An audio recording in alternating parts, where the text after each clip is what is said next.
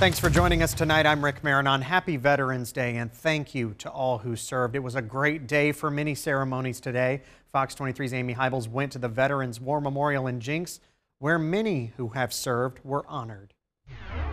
Here in Jenks, they held a reenactment of the national salute that takes place at Arlington National Cemetery on Veterans Day. We asked local veterans why ceremonies like this still matter. Left face.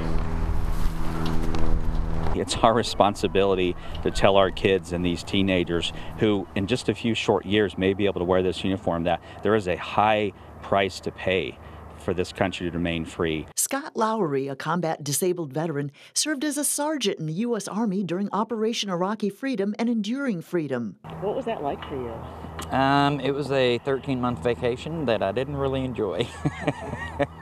Had 3 boys, and then the youngest boy was born, and so they had to make that year without me, and that was my wife and I's first year of being married as well.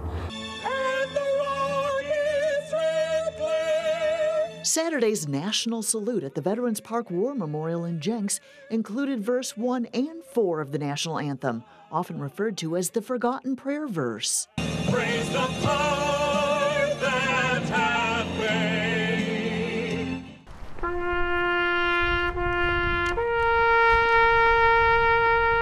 And Taps, which is unique to the U.S. military, was played at the end of Saturday's ceremony. When I see all the individuals that are here that haven't served, it really warms my heart to know that the veterans have the support of the community. Aaron Allen served 2 tours in Iraq as a corporal with the U.S. Marines. We always want the youth to know and understand the importance of the veteran and what they have done for the country.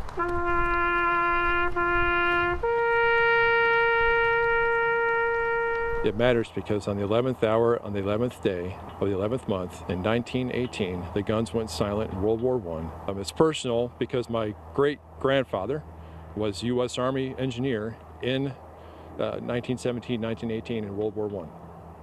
And so I would imagine that when those guns fell silent, he felt probably a sense of peace. Covering news that matters in Jenks, I'm Amy Hybels, Fox 23 News.